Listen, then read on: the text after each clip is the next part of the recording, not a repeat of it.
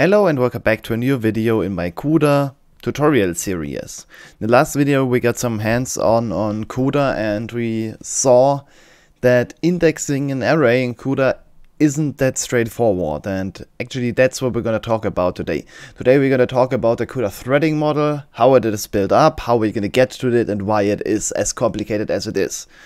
Well, the CUDA threading model in general is a 3D grid of blocks of 3D threads. Wait, what? So this is going to be explained in this video. Don't be afraid.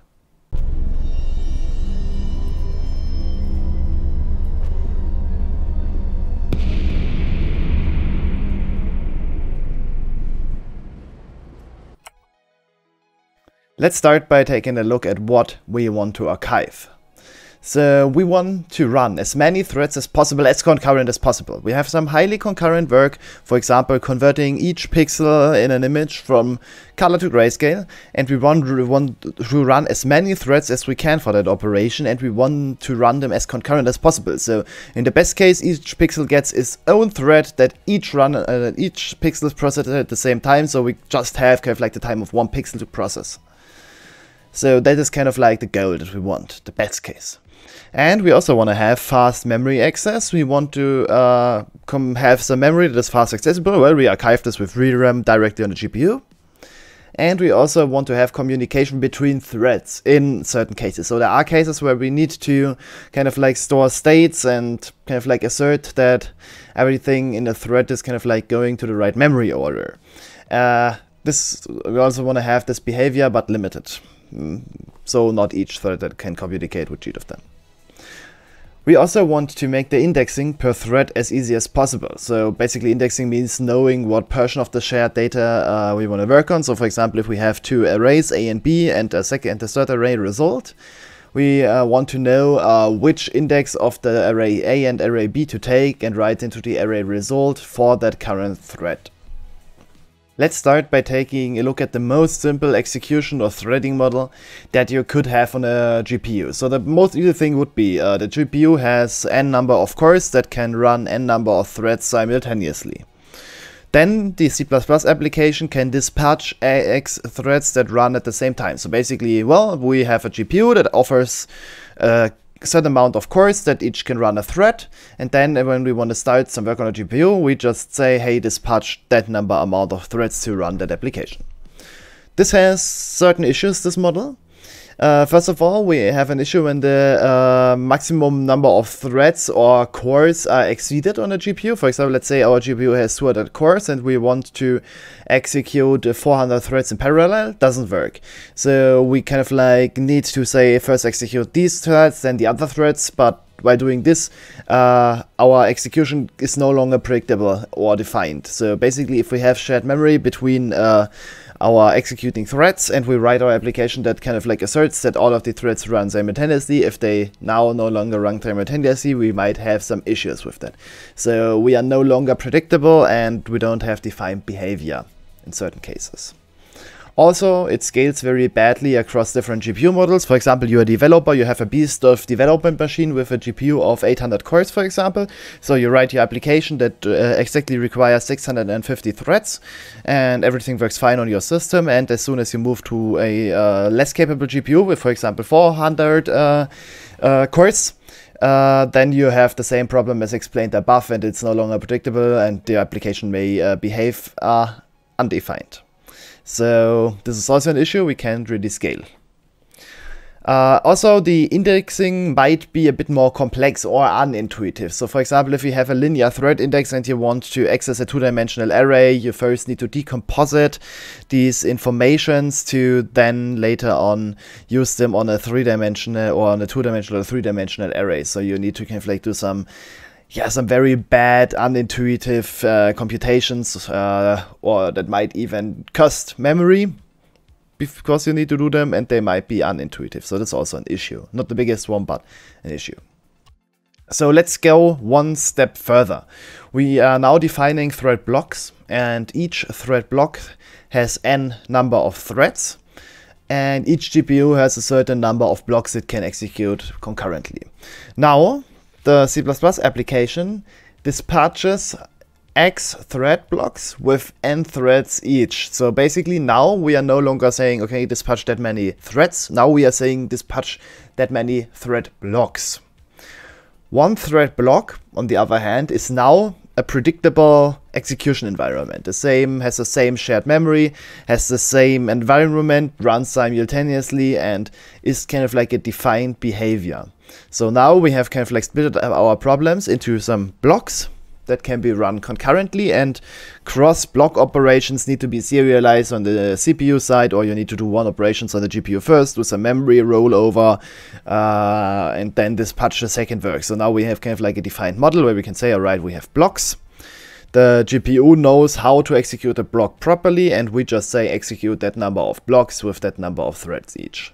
Do we have a problem here? Not really, but problem, when we are using blocks, we are still not able to handle operations with indexing that might require 2 or 3D operations. So for example, if we want to go over an image, we still have a linear index. So we have like a block index, a block size, and a thread index, but using these 3 values is always going to give us a one-dimensional index. We are not able to handle some 2-dimensional problems or 3-dimensional problems that require a 2-dimensional or 3-dimensional index. So again, we have now a 1-dimensional index, and we need to map this again to a 2-dimensional or 3-dimensional operation.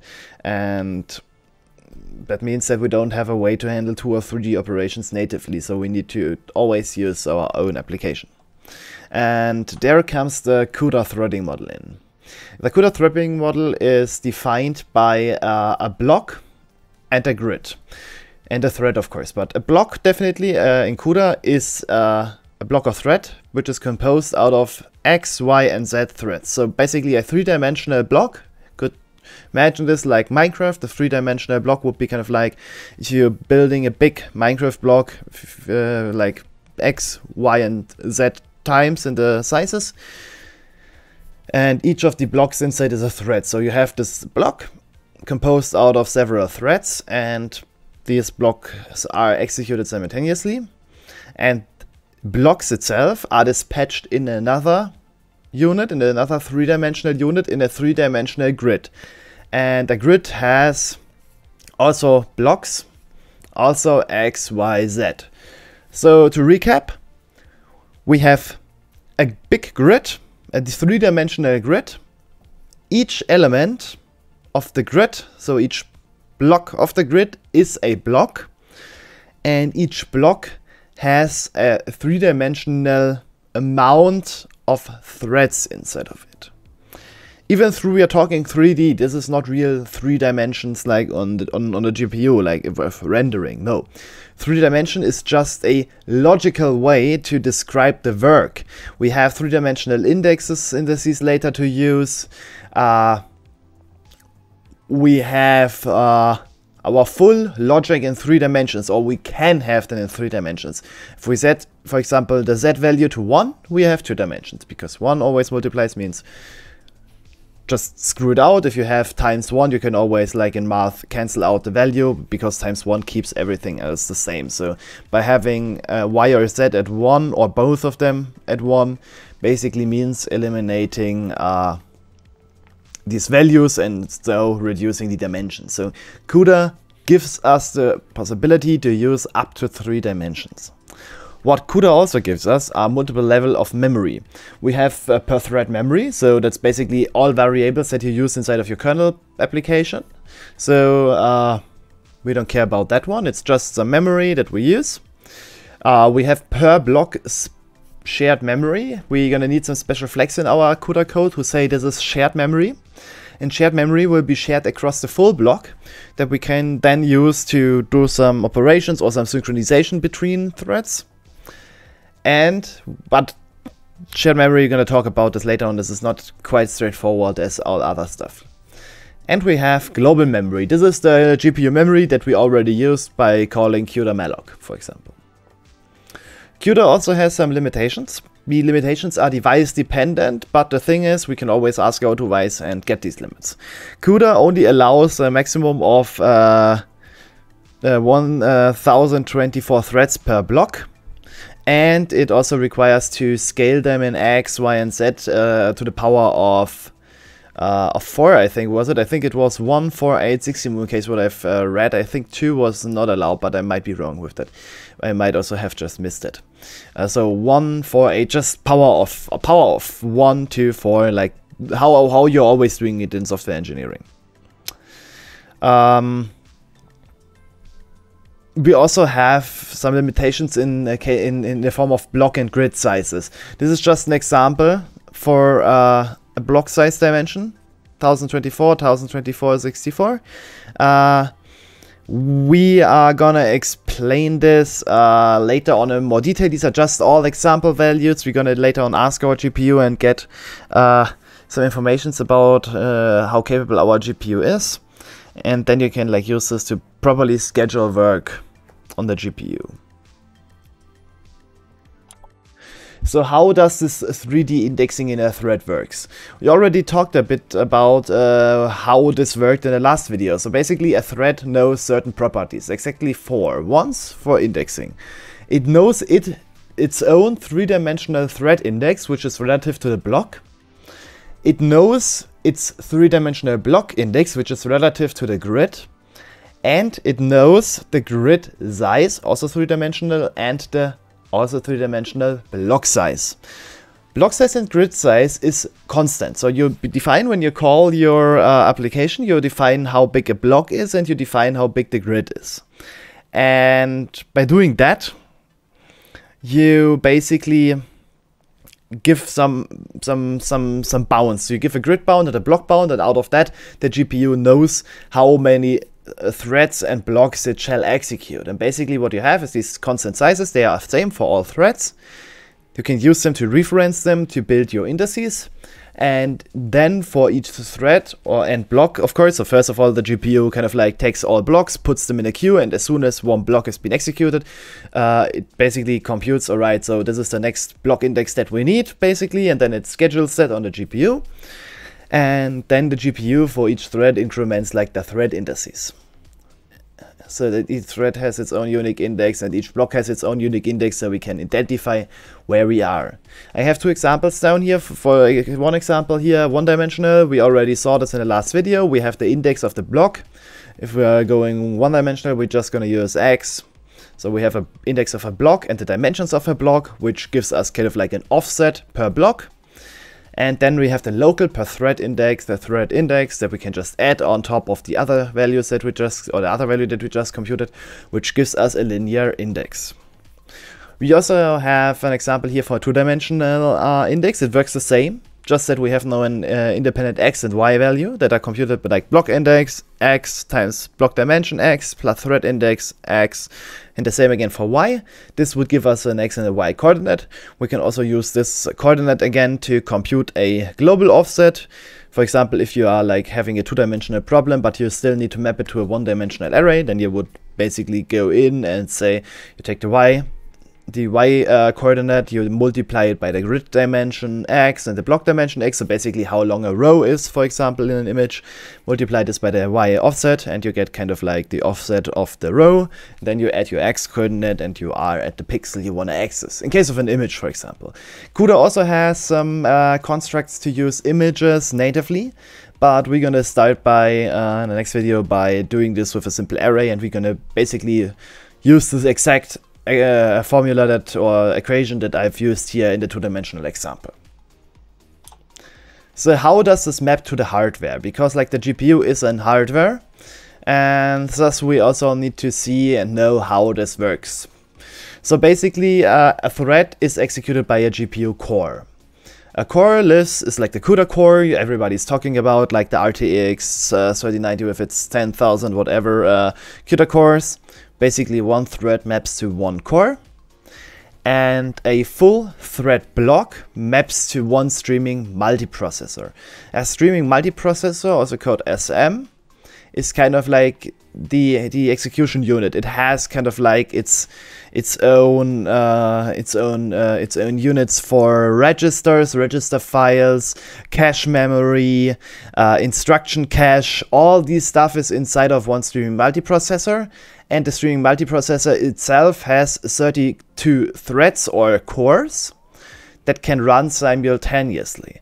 So basically a streaming multiprocessor has all that stuff that we need for like fast memory access, shared memory, the interfaces to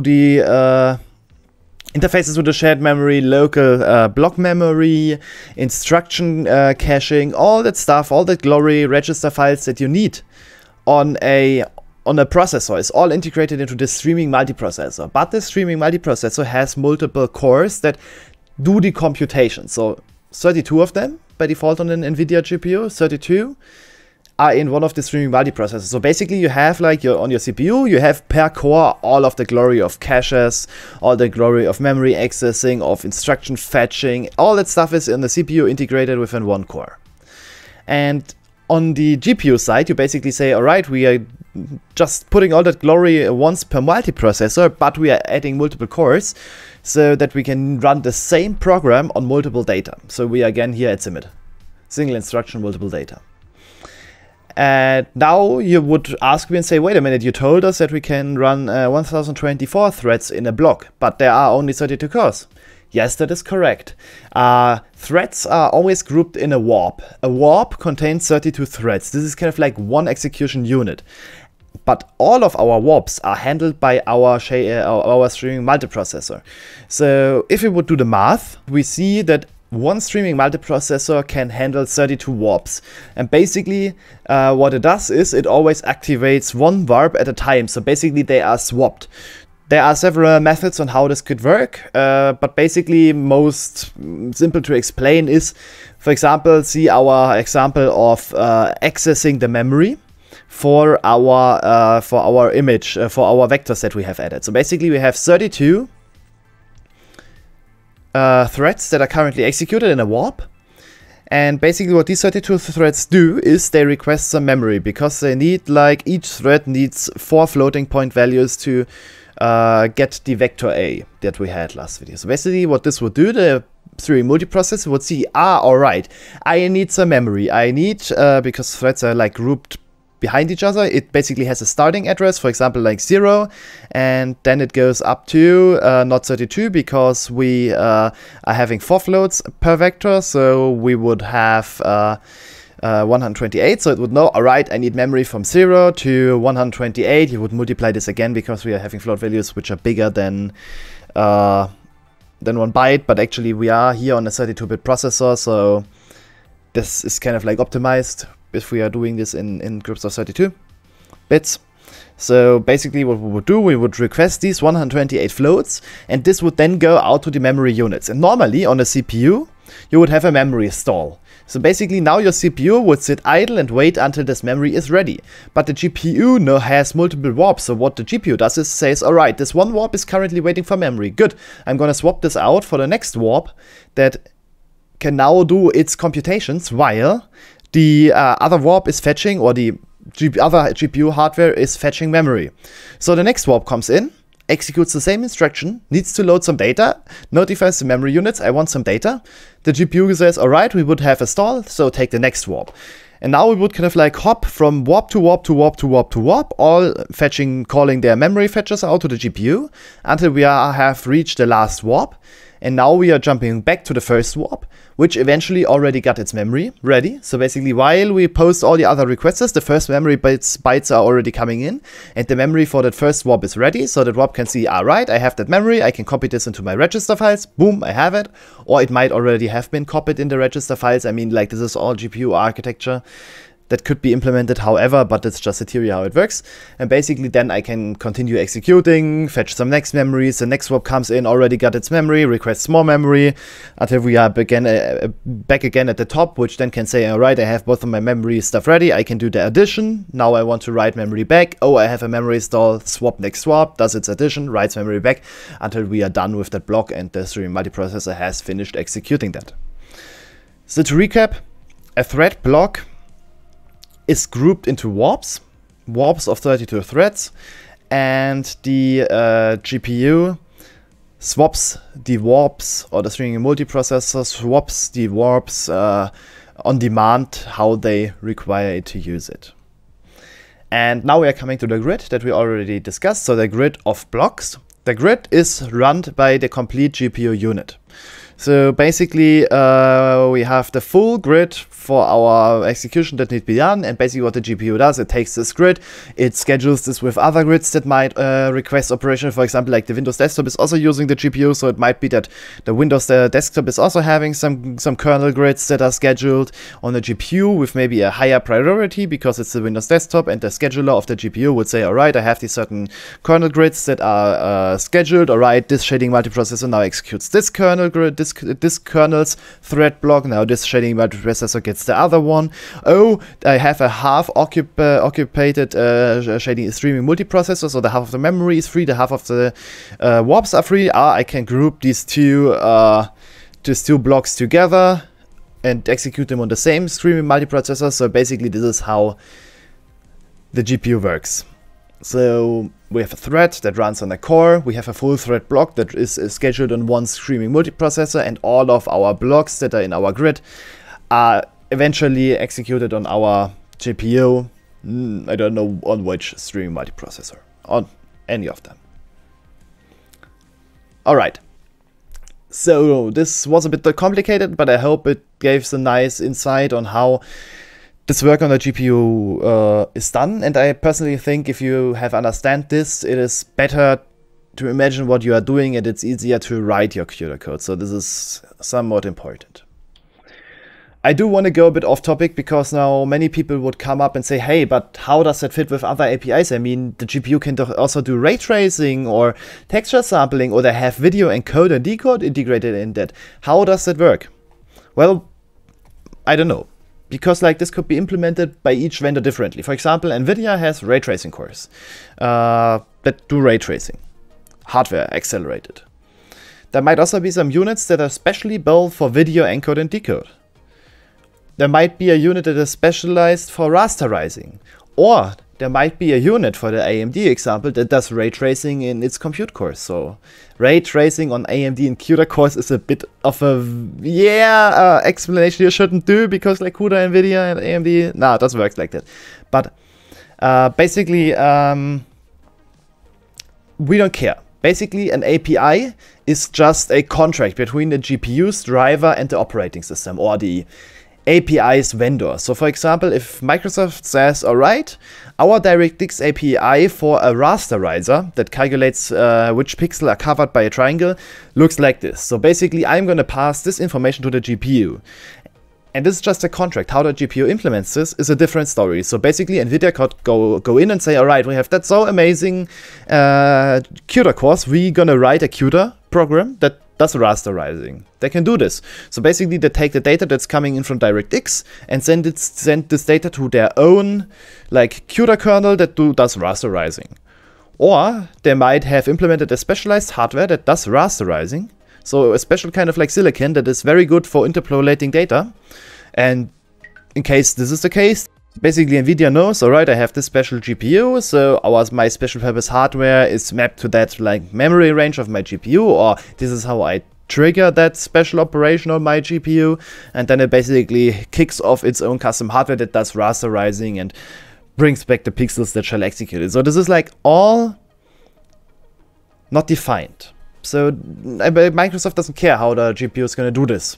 This is why there are also like good do's and don'ts, like on the Nvidia side, how to write DirectX 12 code good for Nvidia hardware, and on AMD side it might be totally different. This is why games that are like sponsored by Nvidia might perform better on Nvidia GPUs than AMD GPUs, because like, well, if they are sponsored by Nvidia, they're gonna optimize their code so that it runs as fast as possible on an Nvidia GPU, and writing code or optimizing code for Nvidia might make it slower on AMD, because you're feeding the data in like how Nvidia has designed the hardware, and if AMD has designed the hardware a bit different, then it might be less efficient if it runs on an AMD GPU. So this is just how it works. You don't have unified memory, unified hardware that's all behaving the same. And basically another thing, for example, like on 3D graphic APIs, shaders are basically executed on CUDA cores. How this works is actually quite simple. If you compile a shader, it's being compiled to a DXIL, so a DirectX intermediate language, which is basically like a assembler program with kind of like a defined language. And basically what DirectX is going to do, it's going to validate this intermediate layer code, and it's going to send this to the driver, and the driver then knows how to take this intermediate code and bring it to a format where the Nvidia graphic card or AMD graphic card can understand it. So basically, if you're going to write the DirectX 12 shader, it is turned into some CUDA equivalent by the driver. I mean, it's already have been compiled by a compiler, so it's basically already an assembler language, and it's basically just assembled, or it's actually not disassembled because it is kind of like a disassembly, but yeah, basically it's going to be disassembled back to a text form, and then the driver is taking that and bringing that into the like CUDA assembler. This is how this is working. Yeah, that was quite some bunch today. But I think it was quite beneficial so that you understand how things work. In the next video, we're going to do some image processing. We're going to convert a colored image to a black and white image. So yeah, stay tuned. See you in the next video. Make sure to like and subscribe, and see you in the next one. Bye.